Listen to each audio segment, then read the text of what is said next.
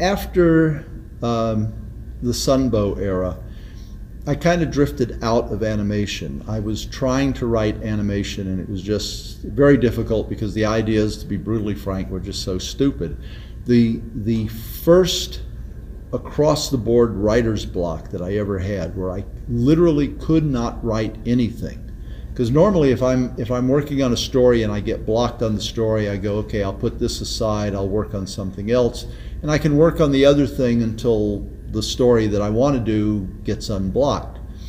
This time it just shut down. My brain was saying, no, this stuff is stupid, you're not going to waste any time on it, we're not going to let you write anything until you recognize how stupid this is, and you're not going to do it. And I finally had to throw in the towel and just call the producers and say, I can't come up with anything for this. And from there I ended up getting involved in publishing. I worked for Penthouse Comics there. How's that for something on your resume? And I lasted there about 90 days. I won't go into all the details because they're unpleasant, but essentially I realized that somebody was either going to go to jail, the hospital, or the morgue, and it wasn't going to be me. So I left that company at that time. And then again, bounced around a bit and ended up working for Stan Lee Media as Stan's Vice President of Creative Affairs.